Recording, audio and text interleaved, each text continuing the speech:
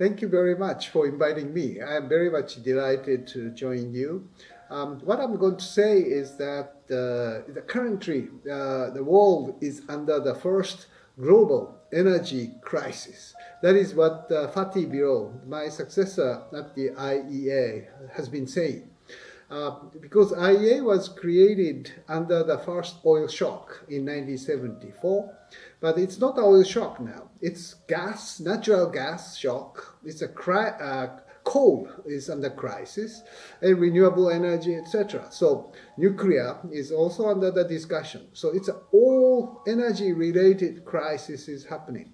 What's the solution for that? So now all the countries is very much concerned about energy security, how to secure the supply of natural gas or oil or coal, because the price went sky high, skyrocketing. But the Russian invasion to Ukraine certainly created this problem.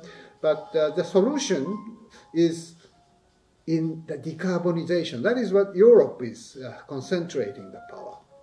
By moving from the fossil fuel to the renewable energy, using more hydrogen or more the long-term investment in the fusion, this new innovation is the final solution.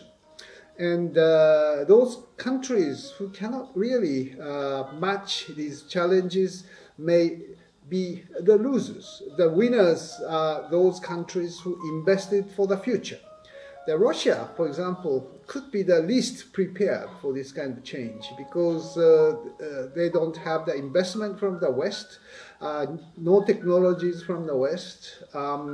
They have to spend the money for the war, and brain drain is happening. So while Europe is moving that direction, the United States the private sector is moving that direction. Saudi Arabia even think the hydrogen could be the solution to avoid the stranded assetization of their oil. So how Japan can prepare for this kind of shock is what we have learned in the first oil shock was to use more nuclear power, more efficiency, and other sources than oil. Now, unfortunately, after Fukushima accident, almost all of the nuclear power plants shut down. We started some of them, but not enough.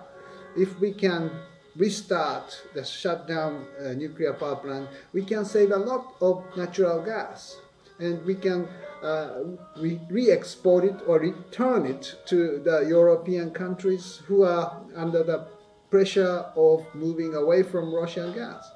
So yes, the energy crisis, we need all the possible solutions. There's no silver bullet, but we have to use nuclear power, the renewable energy, efficiency, and international collaboration. We have to have a global identity of the policymakers and politics to solve this kind of situation. And I'm very much delighted to join all of you and discuss these issues. Thank you very much.